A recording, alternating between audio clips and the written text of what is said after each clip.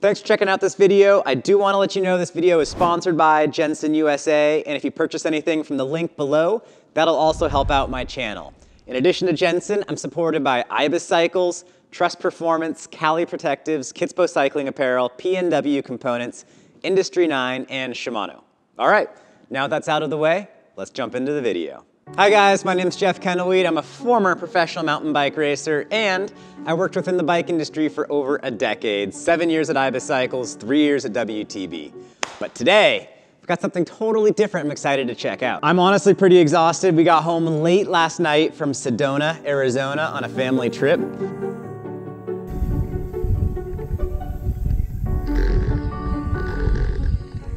Got to do a whole bunch of fun rides with my daughter, my wife. Use your little handbrake. The whole idea for this bike started back in November when I was filming a Patreon riding tutorial, and sure enough, riding to another spot, I took a crash into a tree, sprained my right thumb, and couldn't really ride regular bikes, couldn't really shift gears in particular for about a month and a half. So I had some downtime and I wanted to put together some kind of a single speed hardtail. No secrets with that Chromag logo on the side of the bike. I've always wanted to check out the Chromag bike. Ever since the Dr. Hawk came out a little while back and I saw the Pink Bike article explode with comments from people that don't understand aggressive hardtails, I really wanted to try one. I've never ridden with the dudes from Chromag up in Whistler where they're located, but I've heard they are really good riders, and I met one of the owners, Ian Ritz, at Eurobike way back in the day, and he's a super nice guy. So I wanted to check those bikes out. Those guys are known for building a lot of trails and for having epic group rides, and I know they've shred. Everyone says they're really good riders. Cutting away.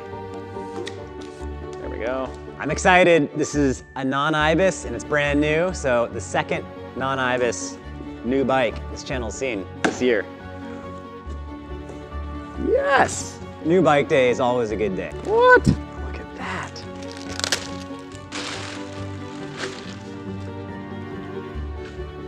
Head tube out.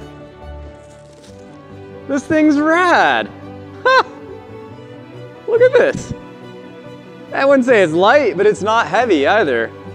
Look at all that clearance. The thing's tiny. It only has room for one water bottle. The Chromag Stylus is a 27.5 aggressive trail all-around mountain bike. I'm 5'8" or 174 centimeters, so I got a size medium.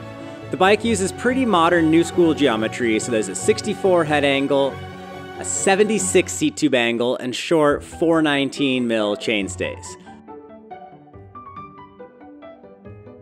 The last hardtail I featured on this channel was a loaner bike from Ibis. I only had it in my possession for like a week before I had to send it back to them.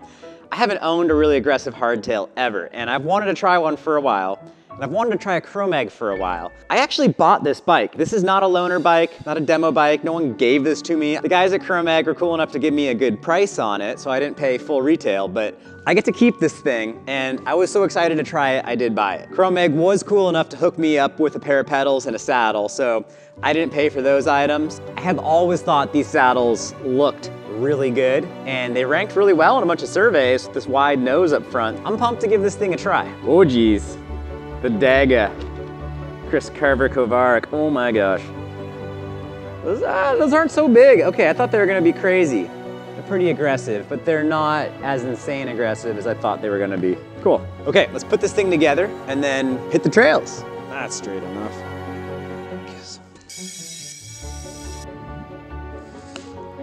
Dude.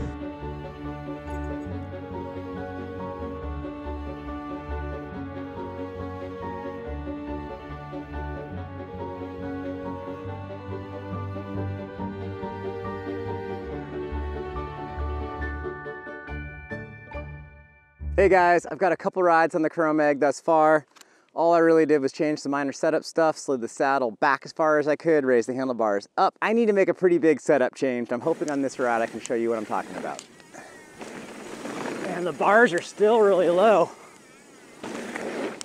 Oh gosh, this thing jumps real easy. Over clear.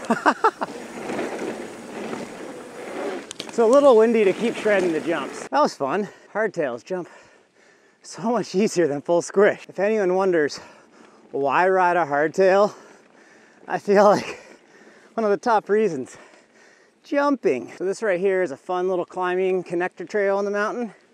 Let's see if I can make it up the whole thing on the single speed.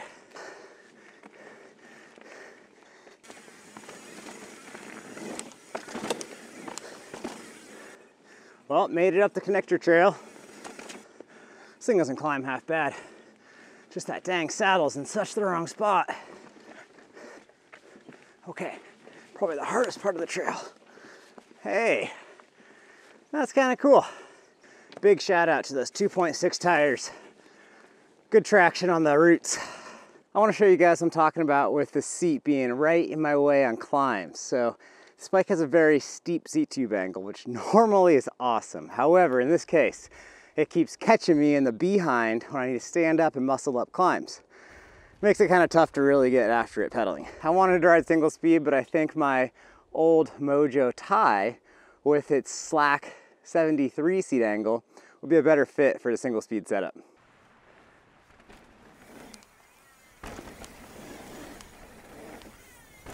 Oh.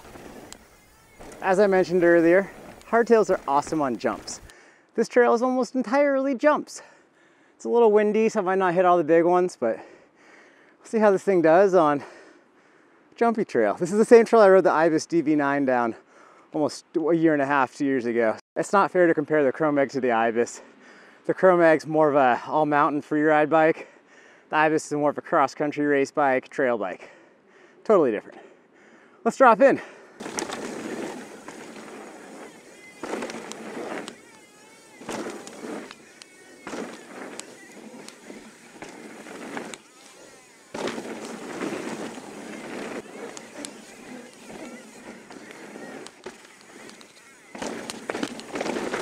Oh.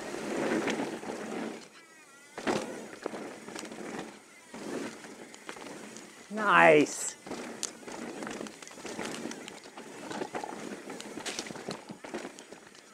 That was supposed to be like that.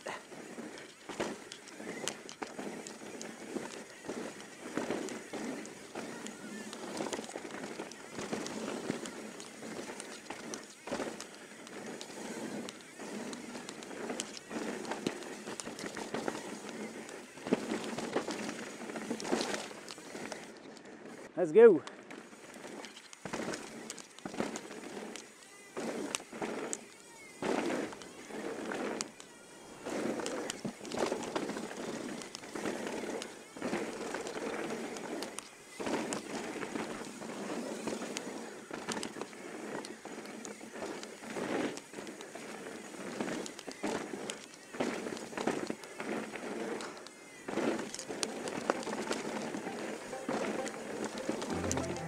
I've been really enjoying the Chromag, but the single speed setup needs to go over to a different bike. The way the steep seat tube angle works out, the saddle just keeps catching me in the behind on steep climbs when I've got to stand up and start wrenching on it. Also, around here, the trails are steep enough up and down that a low enough gear ratio to go up is way too low for the descent. Hopefully on my sketchy old 26-inch wheeled hardtail, that's not an issue because I can't go that fast on the downhills.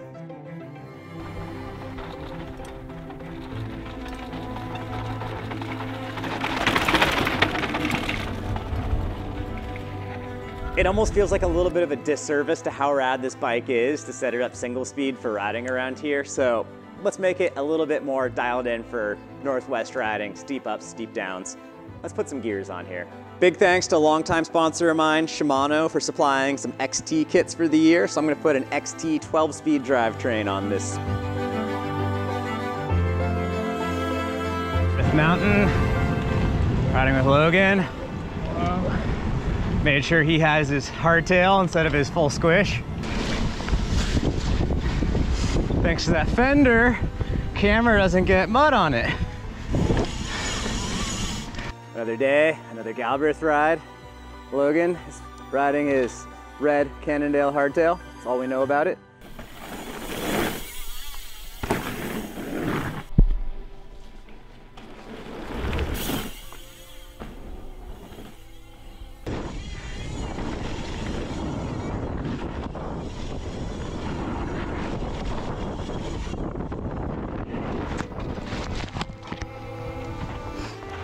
Originally, I was intending this to be kind of a one-time video about this bike, but honestly, I've had too much fun riding this thing, so I'm gonna break it up into kind of a build vlog, kind of like we did with the Mojo 3. This video is sponsored by Jensen USA, and they are a terrific Chromag dealer. If you're curious about the Chromag hardtails, or any aggressive hardtails for that matter, I have a link below over to Jensen. You can check out the Stylus there.